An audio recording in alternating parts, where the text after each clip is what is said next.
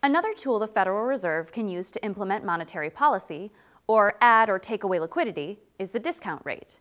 This is the interest rate charged to commercial banks and other financial institutions on overnight loans they receive from their regional Federal Reserve Bank. This is the Federal Reserve Bank. Borrowers can use something called the discount window to get loans at the discount rate. It's no longer a window like tellers have at your local bank. The discount window works by phone calls.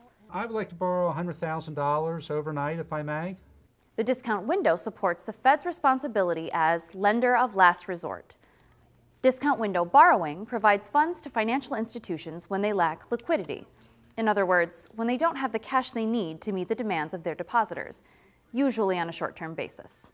Banks might have a temporary need for liquidity, in other words, funding. Right? They might have, not gotten a payment in, or they might have had other, shocks that meant that in the short run they need some liquidity. But they have long-term assets that are healthy and sound assets.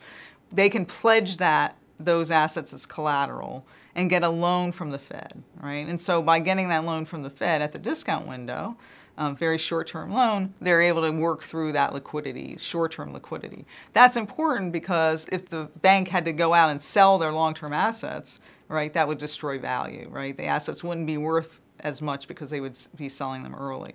That can, hurt the bank. It can create a problem of potential bank runs if people want to take their money out of the bank. So this ability to come to the Fed and get temporary liquidity is very helpful.